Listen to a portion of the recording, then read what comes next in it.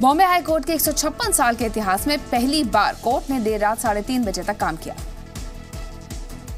मुकदमों के बोझ में देश की अदालतें दबी हैं और ऐसे में एक महीने की गर्मी की छुट्टी कई जरूरी मामलों को पेंडिंग कर देती है, लेकिन इसको कम करने के लिए बॉम्बे हाई कोर्ट के जस्टिस काथावाला ने एक नई परंपरा शुरू कर दी है।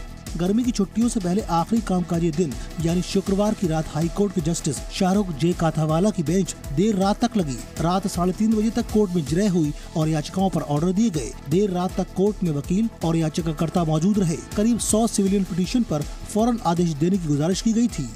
उन्होंने सुबह ही सबको बता दिया था कि मैं आज 1022 तक सीरियल नंबर जो है उनके सप्लीमेंट्री बोर्ड का वो सुनने वाले हैं और सबको नोटिस दे दिया था कि जहाँ जहाँ जो भी डिजर्विंग केसेस है उसमें लोग दोनों पार्टी को सुन के वो ऑर्डर पास करेंगे। 2 हफ्ते पहले भी जस्टिस काथावाला की अदालत ने आधी रात तक काम किया था।